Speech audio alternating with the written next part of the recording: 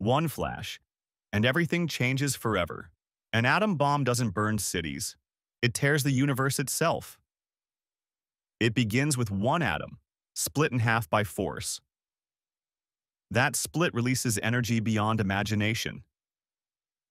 In less than a millionth of a second, a fireball forms, hotter than the sun. The shock wave travels faster than sound, crushing everything in its path. Then comes the wind, strong enough to rip buildings off the ground.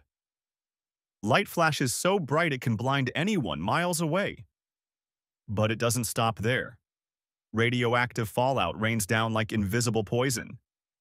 Even survivors carry burns, scars, and sickness for generations. The bomb ends in seconds, but its damage lasts for centuries. We learned how to split the atom, but not always how to live with it.